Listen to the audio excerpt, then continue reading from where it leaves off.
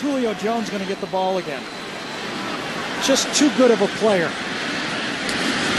Here's the reverse. Oh, watch this one. He's got Julio Jones open, and he's going to score.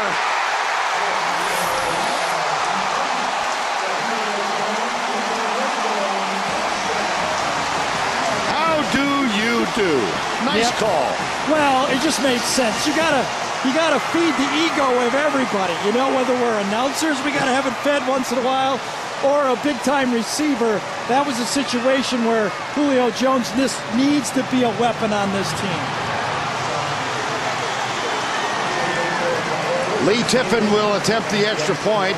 P.J. Fitzgerald will hold.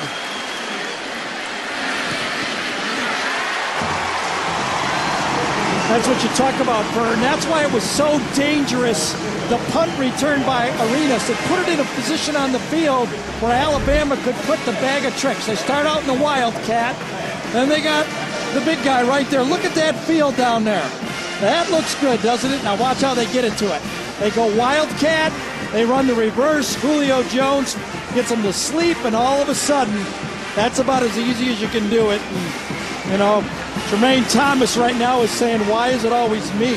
I get Trent Richardson on one and Julio Jones on the next one, and I can't tackle either one of them.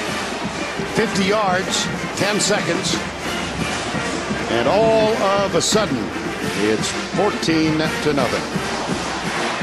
Julio Jones, a 50-yard catch from Greg McElroy. Crimson Tide by 2 TDs.